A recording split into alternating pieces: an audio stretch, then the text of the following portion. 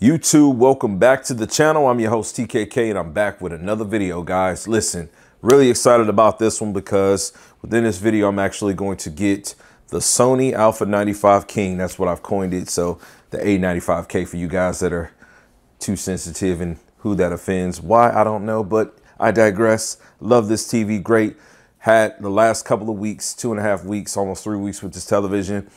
Just breaking it in here, watching tons of content, streaming content from my Plex server. So movies, TV shows, nothing live, but streamed everything. And it's been amazing. I have absolutely loved the center functionality of this thing. You know, unplug my center speaker and have been using the TV. But today's video is going to be about the audio upgrade that's going to be a companion for this thing. So we got 3 pieces. The first is going to be the Sony SW3. This is a subwoofer that you can pair up with a couple of these different sound bars that they have. We'll get into that in 1 second. There's an SW5, which is the larger, more premium option, going to offer you more wattage. But I felt like for the bedroom, the 3 will be accurate for what I need because I do have carpet into the room. We also do have the rears. So these are model RS3S. So wireless rear speakers, you do get 2 of those for the rears. And then the main attraction is going to be the A5000, right? Watch somebody tell me, no, man, you know, Alpha is the cameras. But yeah, so they got a 5000 and they got a 7000. 7000 offers you more wattage, more speakers, and a more premium top physically. But we're going to get these things unboxed, get them connected, take a look into it right after this intro.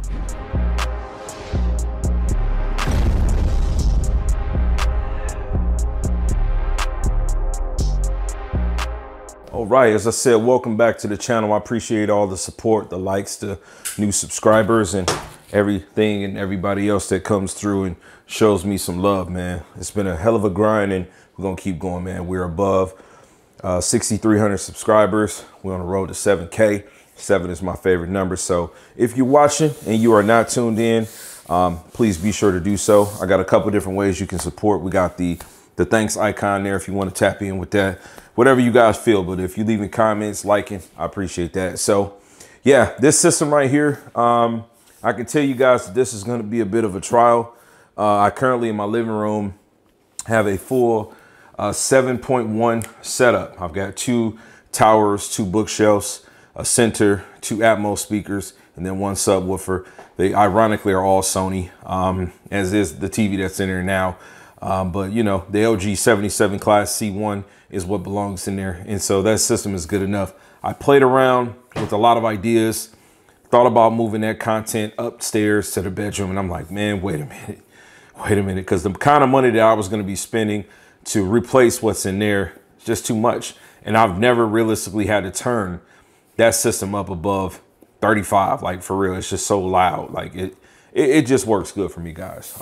You know, at the end of the day, I'm not going to notice a difference. But this system right here, I think it's going to be a great option for the way that I intend to utilize it. And I'm really excited to try it out. All right, we got the A5000 unboxed. Pretty cool presentation from a perspective of this. The 7000, as I did say, has like a gloss top to it. It looks really nice. I do wish I had both of them to show you, but it's just too much money to be spending just to, you know, show and review, right? But so just initial impressions. I like the way this thing feels. This does look really, really nice and impressive. It's not overly big and massive. I love the way it looks, right? I actually prefer the non-gloss because I kind of feel like the fingerprints, obviously you shouldn't be touching it a lot, but even the dust, I feel like it's going to show more with the 7000's finish versus this. So I think these are the reasons I went with this guy. What I do not like is this remote. And I'm going to tell you that although you don't really need this in the way that I'm going to use it, this package is $1,000. Now, the biggest thing about this being $1,000 is that this is a standalone device. Because this is a standalone device, I do really feel like we need to be to a point where we have the same type of premium remotes material and the backlit system that we have like with the television. The A95K has an amazing remote. That remote looks really good, feels really good, and this just feels cheap. It doesn't feel like it comes with, you know, something that's $1,000. The second thing, because this device does actually have a HDMI 2.1 input, this cable doesn't give me any indication at all that, you know, it's a 2.1. So that's another thing. I'm just keeping it real, man. Like, if you're spending this kind of money retail, these are the things that you're looking for, right? So we've got a 2.0 cable, we've got a cheap remote, and this is not my first rodeo with soundbars, nor is it Sony's. I bought their absolute premium flagship soundbar in 2015 at bar retail for about $1,400, and it came with a remote pretty much like this, just was thinner. So no changes, no real desire there. It appears for them to give you anything like that. Also packaged, you do get a male-to-male auxiliary cable. So that's pretty cool. If you want to be able to plug up like an iPod or something like that, you can just go directly to it. Like I said, this is a standalone music device, if nothing else. You do get a non-polarized cable, and you do get some mounting hardware. Now, when we take a look at this thing physically, if you can get a little bit closer for me, the bottom of this, I love it. I love it. Strategically positioned rubber feet there, and on the sides too. This thing feels really nice. I love it. The grill is not immediately removable, but you do have 2, 4, 6, 8, 10 screws on the bottom, Phillips screws to put you in position to remove that if you should need to. All your drivers are going to be here, and then you've got 2 that are up top for the Atmos. Coming around to the back, you can go ahead and do your thing. Just stay up on it. You've got your HDMI connections in and out. You do have your center connection for the subwoofer. I'm sorry, not for the subwoofer, but for the center speaker of the TV. Your non-polarized connection there for power. All right. So again, this thing is really nice. Feels premium. I like the nice little touch that they've got, like this kind of copper colorway for the Sony. I will be removing this advertisement. So we're gonna phase forward, and I'm gonna see if this thing will fit in front of my TV. All right, so off camera, this transition, I just had the bar in front of the TV. My hope is, because I haven't really played around with the logistics of the base of the TV base I have forward facing. In my bedroom, it's gonna be rear facing. My hope is that putting it rear, I'll have the clearance that this height, plus this TV has about that much, will put me in a position where I can just set this thing in front of it. So when I set it here, it's covering the TV. And again, this is all experimental time. All right, so it's covering the TV. I'm really hopeful that, like I said, with the base being shifted to the rear, that I'll have a nice clean aesthetic, because I don't plan on buying like another TV stand or any furniture or anything for this TV. This TV is literally just replacing where the C9 was, bedroom TV. Like, yeah, that's what it is. And so I don't want to have to buy anything else.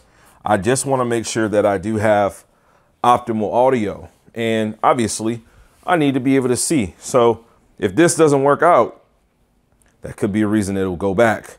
But yeah, so let's go ahead and get the other components open. Let's check them out. All right, so we're going to go ahead and crack these rears out of here, just so we can take a look at everything that comes in a package. Guys, I haven't seen any reviews on this. Take a good look at that, see if you can get them like a roundabout with that. That thing feels good, like quality, it feels good. And I'll let you take a look at the back of this after you've seen that, so you can see like what the mounting looks like on that thing. So your non-polarized cable is just gonna go right in this area right here, just like that. All right, so you can kind of manage that out. So very excited about that. I mean, this is a full system, this and that, because, you know, they say that the bar offers some type of low frequency. So I'm not gonna lie, I do really like the way that the SW5 looks. Not a fan of this. It looks really basic, but I'm gonna tell you, if this was not like a bedroom situation, yeah. So this definitely feels good. I'll tell you that, feels good. Feels like it's of a quality build. This isn't too bad. It looks a lot better than I thought. This is like actually like a fabric, okay? This material is finished. It feels like the top of the soundbar.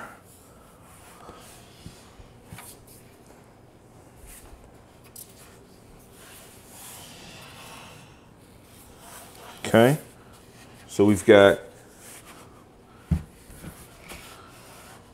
woofer. I'm not sure where the woofer is. I'm gonna assume it's right in here. You've got the port right here. Nice material in there. Would have been nice if this was like a 3-dimensional. Like, what is this? Like, give me something that I can feel. Same for this too. Give me a physical logo.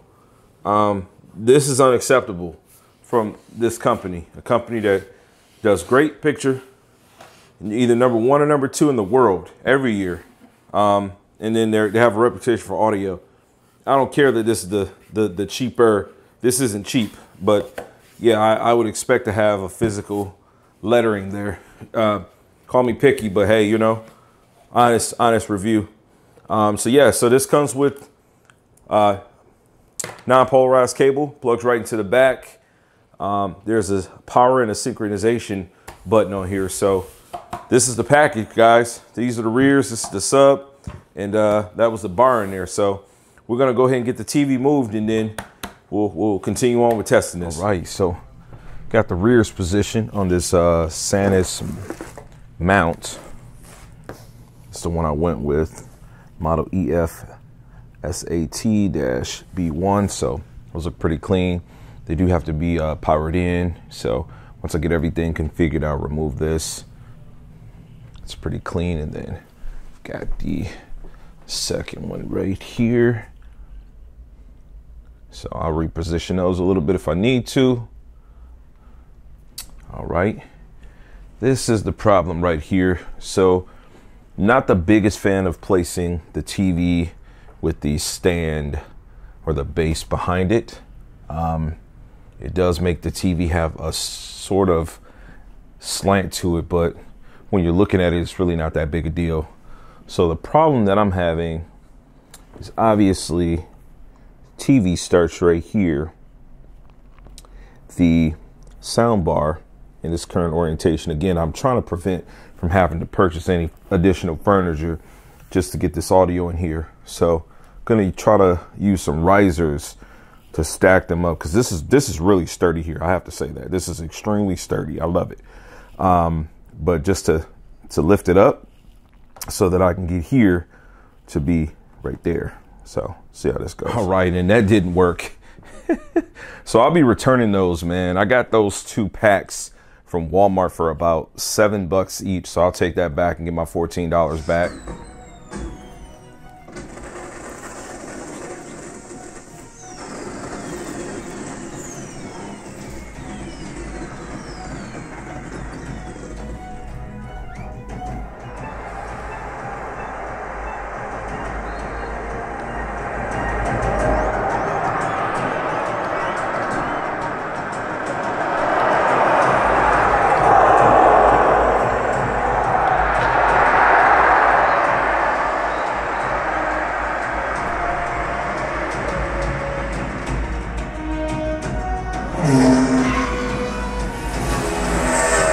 Okay, that's kind of cool.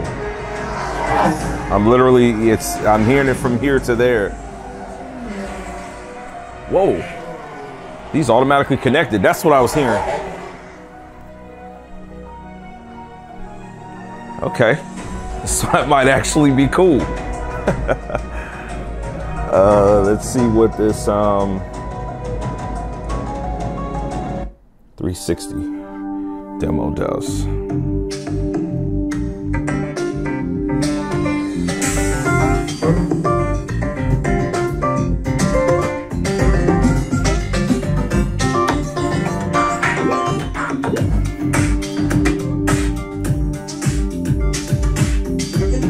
Oh, the remote's actually cool. I was bashing the remote at the beginning of the video, but you have control for volume for rears and subwoofer. That's pretty dope. Interesting. Man, I just got done playing You Dig by Lil Baby. 42 Doug, man, he a Detroit rapper. I'm from Detroit. This thing sounds great. I got the audio set about 45, 50%. Man, it sounds really good. Just listening to music, vocals were coming out of the center. I am getting like a simulation of stereo from the rears too, but the strongest piece is coming from the center. This might actually work out to be really good for me, guys, because if at this point, if I plug this center connection directly into the TV and make the A95K speaker act as the center, I'm set with this because this sounds good. The bass with this was pretty good for me. I'm telling you, like, keep in mind, this is a bedroom setup. It sounded really good. The demo sound good. Then listening to some content that I obviously can't play, it sounds pretty good also.